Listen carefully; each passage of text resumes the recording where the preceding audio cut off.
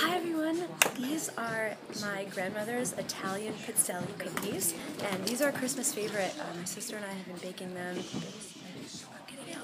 basically since we were like this big, as long as I can remember. This has been my sister and I's go-to, and throughout the year, not just at Christmas time, we'll make them. They kind of remind us of our childhood, of growing up in New Jersey. Stop looking at me, Matt Rogers. Snowball fights and cutting down Christmas trees, and to me, I did a little sprinkle of red and green sprinkles to make them a little bit extra festive for today. So, hope you guys enjoy them. My gift from Italy to you.